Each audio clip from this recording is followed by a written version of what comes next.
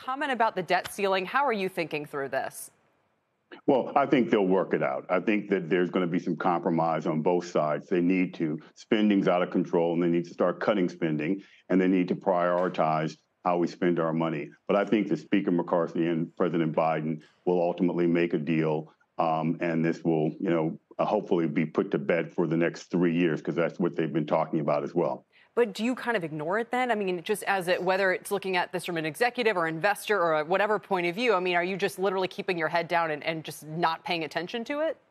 Yeah, I mean, I think it's more static. It's more noise. The fact of the matter is that the speaker and the president are not going to let the country default. We are not going to get to that point. They will compromise, and they're working diligently to do that. And I don't think anyone on either side of the aisle would want to see our country paralyzed and us not be able to pay our bills, and Americans suffering for that. Sure. I mean, it's going to be hard to ignore it completely when it's unclear if this is going to play out over a week or maybe 4 weeks or 8 weeks, or, we'll see. In the meantime, then, what is the most important thing to focus on?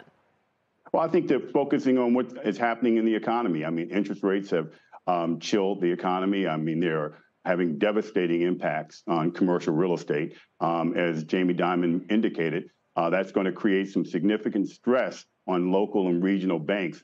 Not everywhere, but in major markets around the country, there will be significant stress in those sectors because these banks are making 80% of the development loans in their markets. And so as a result of that, there's going to have some serious stress coming. And that's not just on the development loans, but on the acquisitions and repositioning loans as well. But there's a lot of stress in that sector, and the worst is yet to come. And I think we're going to see some other banks in trouble.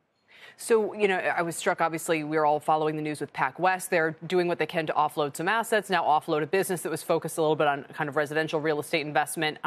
So are banks being proactive enough here? I think that they're trying to figure this out because they were making loans at lower leverage in sectors that were performing very well with good, strong fundamentals, especially on multifamily residential. And because of this rapid rise in interest rates, what was a very strong sector is now in trouble. And I think that they're trying to figure this out, and with the hope that things will stabilize, and some are being more proactive in selling off their assets in places where they think are trouble. But the buying is going to be at much lower prices.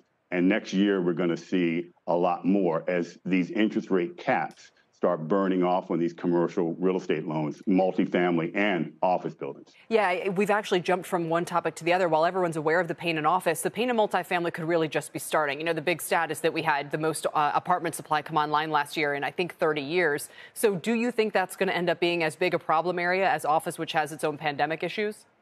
Yeah, I think the apartments, though, there's a continued demand for it. And as the housing market, the for sale market continues to tighten up, there's a greater demand for rental properties. The problem is the fundamental investment decisions in the beginning that are going to get people in trouble.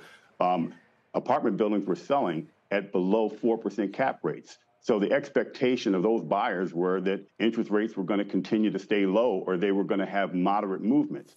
But they didn't. They've more than doubled now. And as a result, these projects are no longer fundamentally sound, and you can't move rents quick enough to offset it. So I think those types of investments are going to have some trouble, but mainly in the private lending community, as Jamie was mentioning. Right. And also, I think you'll see it, with the funds that have made, PE funds that have made equity investments and mezz loans in those places. I think their equity is going to start getting wiped out in those places. Yeah, and it may be, quote unquote private, but when it bubbles back to pension funds or the rest of it in terms of losses, obviously there will be an impact. This is the first time we've heard from you since the bank collapses in March. And the Fed officials, they've continued to raise interest rates. They sound somewhat constructive on it. You sound a lot more concerned, I think it's fair to say.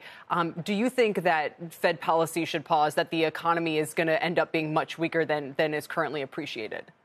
Yeah, I mean, I think the Fed was too hyper-focused on consumer spending and not enough focused on what the overall ripple impact. I mean, if you think about the commercial office building sector and how that was fundamentally changed as a result of COVID and remote working, it was already struggling in some of the cities like New York, where they're high tax and there were businesses leaving. But once COVID changed the way Americans went to work, that created a great deal of stress And then now to double the interest rates on those assets, they basically are many of these buildings have no way to survive. Many of these property owners, you're seeing some of the strongest companies in the commercial office building sector, their stocks have plummeted and they're defaulting on loans. I mean, if you look at Vornado, you look at SL Green, they are in the epicenter because they're New York City focused and they're office building focused. Stocks down significantly, and they're beginning to talk about selling assets and giving them back to their lenders. That is an example of what's coming.